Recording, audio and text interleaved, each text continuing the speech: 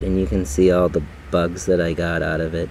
So making sure that these dry really quickly is going to be extremely important. So these didn't dry quick enough. So these have been drying. I got 16 pounds of these Morels. I put them outside.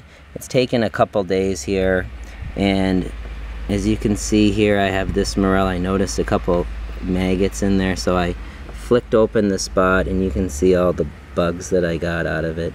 So making sure that these dry really quickly is going to be extremely important. So these didn't dry quick enough, and then those maggots getting in there just kind of didn't allow this to really dry out very well. So make sure you get these dry right away.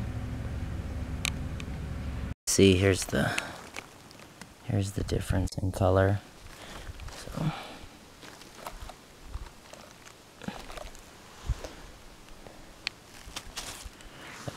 this is a really pretty one right here.